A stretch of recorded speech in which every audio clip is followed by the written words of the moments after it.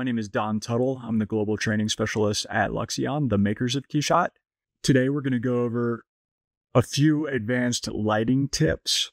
Now, since this is advanced, I'm assuming that you have an understanding of the HDRI editor, so I'm not going to dive deep into the pins and what they do. To begin, I like to leave all of the defaults where they are, simply because if I wanted to leverage this HDRI for another product that had the same camera angle, I wouldn't have to rotate it around. You'll notice that the background color is set to white, while lighting using a white background is a great best practice. If your lighting works on a white background, then it will work on a transparent or any other colored background. You'll notice I have turned off ground shadows and reflections. I like to have control over my ground, so I'm using a ground plane with the ground material. Now I'm going to move over to the HDRI editor, clicking this tab here. The background color is set to black. We could start out with a gradient, but I think for our lesson here, I'm going to keep it on black. I'm going to start out by adding a key light. And because there's a lot of nice rounds on this model, I'm going to use a rectangular shaped light, and I'm going to cut it in half because I want softness as well as a hard edge. All right, so we've got our key light there, and key light is really going to be the light that shows off your product. Maybe it provides a little bit more of a diffuse, or it's going to show the shape or the form of the product. And I think I'm going to treat this one as a front area. You'll see here we've got a nice line going there from the half light that we've selected. There is some softness in there, but I'd like to see a little bit more. So I'm going to go and adjust the fall off mode down here. I'm selecting exponential because exponential is a physically accurate fall off for lighting. I'm going to go up to the brightness and put in 2.8, which I found is a great value to start with when utilizing the default or standard KeyShot materials. So I've got that placed there. I like how the highlights are falling in here. I can see the rounds going and some different shapes happening in there, like this portion here and how it cuts off there. You'll notice that there are some of these jaggy pixels in there, and that's because we need to generate a high resolution HDRI. Whenever we make an adjustment to the HDRI, it's giving us a low resolution preview. So to create a high resolution, I'm going to click this recycle icon there. And now you can see that we've got a nice or a smoother appearance on the lighting overall. Next, let's go and add a rim light. So I'll create that light, and then I'm going to kind of click in here. I think that maybe we need to add this rim light in the back. I think that looks decent. Maybe we can get it over there. Yeah, I think that's about where we want it. It's kind of hitting that rim. It is a little large. So again, I'm going to adjust that exponential. Kind of gives it a little bit more of a fall off. We don't want it to go pure white. So I'm kind of okay with that. But as I mentioned, it was a little large because it's just supposed to show that rim. I'm going to put in 20. Down at the brightness, again, I'm going to put 2.8, kind of start out with. There we're getting some pretty strong highlights. So I'm going to turn up that fall off instead of adjusting the brightness so we can soften that up some. Great. So now I'm going to add somewhat of a diffuse light to the front here.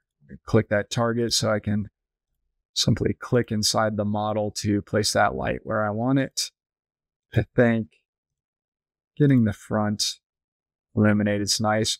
I'll select the rectangular shape.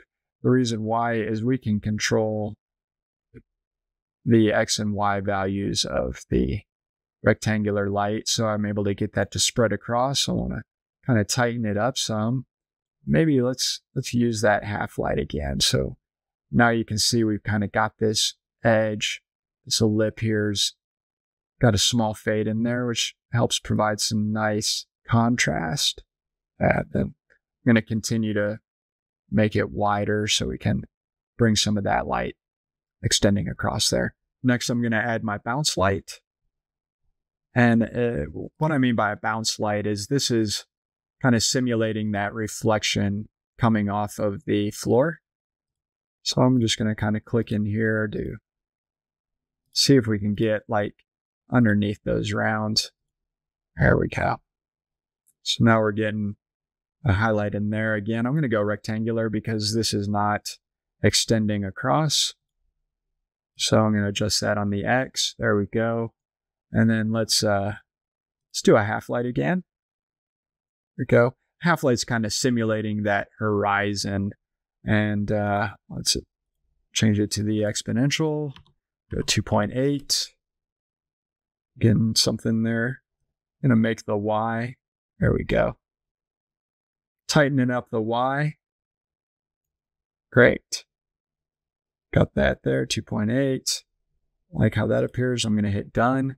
I'm gonna add one more light. This is gonna be a diffused light, so we can have it appear a little bit softer than the rest. I'm trying to just grab this top round here.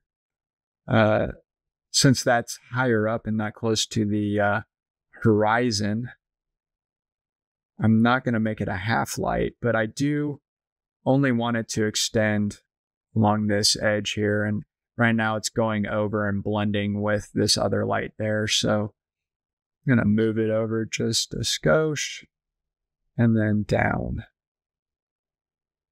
So we kind of see that part break a little bit better.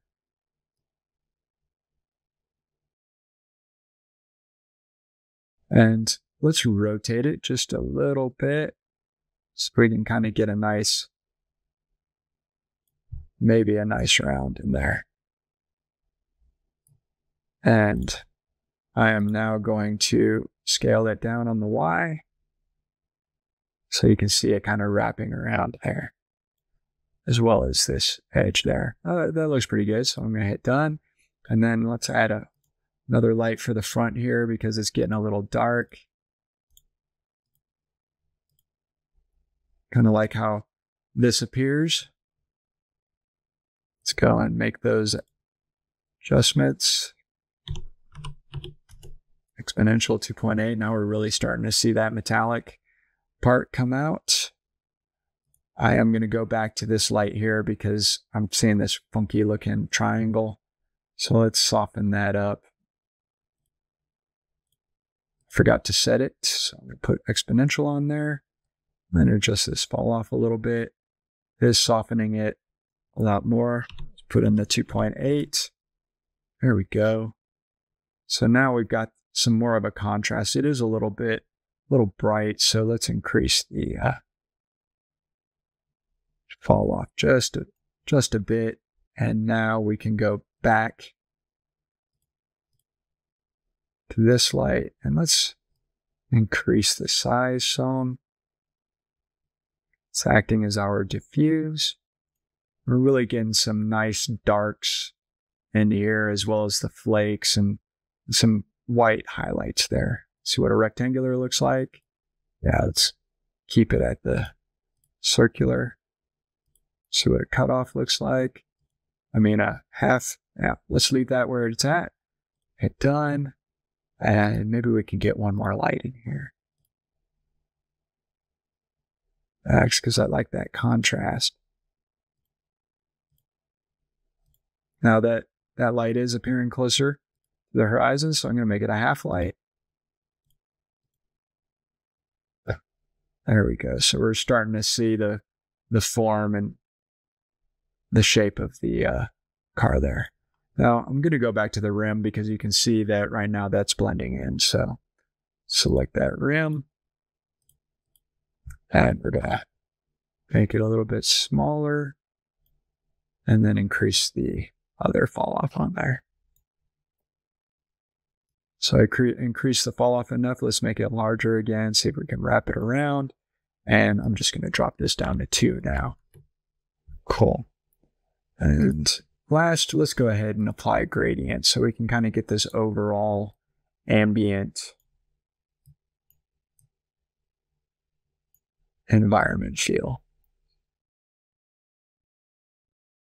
Overall, I think this is in a pretty good spot. I hope that these quick tips have helped you out. Again, my name is Don Tuttle. I'm the Global Training Specialist at Luxion. Thanks for watching.